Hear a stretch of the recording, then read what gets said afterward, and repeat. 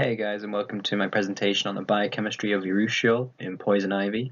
And just for reference, there's a structure there in the bottom left of Urushiol, but you will also see it later on.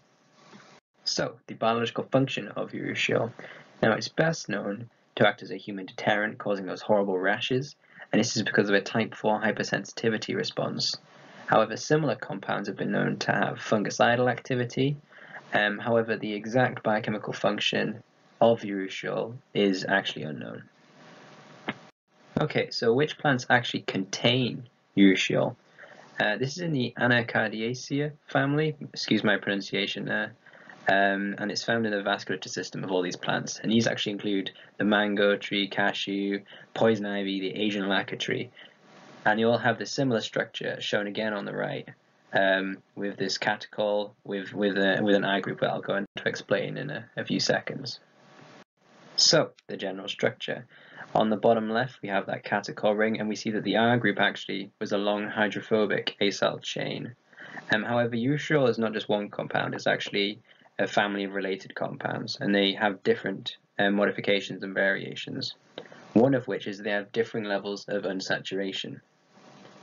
The second of which is that this long hydrophobic acyl chain can contain 15 or 17 carbons. Interestingly, some recent evidence suggests that these are separated, so 15 carbon chain urushiols are found more in resin ducts of poison ivy, whereas 17 carbon chains are found more in the cortex and vasculature tissue. And this could indicate some biosynthetic or functional even separation. In addition, things like phythiol, which is produced in closely related plants to poison ivy, have a slightly different structure with the relative position of the hydroxyls and the R group are different, but also in the unrelated ginkgo tree, they produce anacardic acid, which actually, if you think about it, looks very similar to Urushiol here, except you have a carboxyl group instead of a hydroxyl group. Now, here's an interesting slide, and it goes into that the more CO2 in the atmosphere there is, the more problems poison ivy causes. So this is because of increased growth rate of poison ivy, but there's also an increased proportion of urushiol that is polyunsaturated. And the high proportion of urushiol that's polyunsaturated in a plant, it means that plant is more allergenic. So, how do we make urushiol? Well, we don't really know right now, but this is the possible biosynthetic pathway.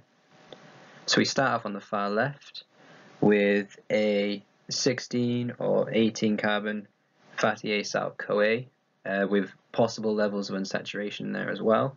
Then we combine with 3 malonyl CoAs to act as 2 carbon donors to create this tetraketide intermediate here, shown on the far right, using the reactive cysteine in an enzyme I'm going to go into later. So from here, there's a cyclization reaction and then a oxidative decarboxylation reaction to produce urushiol. Now obviously there's a lot of steps here, and it's thought that the primary enzyme involved in these steps is a type 3 polyketide synthase. So what this enzyme is thought to do is to conduct the first possible 2 steps or 2 arrows here. So we'll add these malonyl CoAs and then aid the cyclization reaction, but we're not sure whether it could also do some processing steps as well. Like I said, this hasn't been worked out or investigated in any manner yet. The polyketide synthase, especially the type 3, has evolved from duplication from a ketoacyl synthase, and there's also additional enzymes such as oxidative decarboxylases I talked about, but also possible desaturases involved in modulating the saturation content of that long hydrophobic tail of urushiol. So given we don't know the exact biochemical pathway by which you produce urushiol, you ask the question, well, how would we work it out? So I've constructed this slide here. This isn't the only way you can work out secondary metabolite biosynthetic pathways, but it's one of the ways in which it's done. So it involves expression analysis, so contained within that is transcriptome acquisition, annotation using blast searches, differential expression analysis between different tissues or between the same tissue in different responses. The secondary metabolites are often produced in response to some kind of stimuli. You can also use phylogenetic analysis, for example, if both the mango, the cashew, and poison ivy both produce urushiol, then you can look for similarly conserved enzymes in these organisms.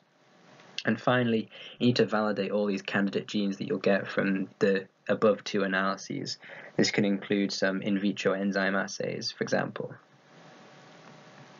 So, in addition to the very well characterized rash response you get when you come into contact with damaged poison ivy, I think it's important to also point out some of the positive things we can get out of knowing the biosynthetic pathway of urushiol.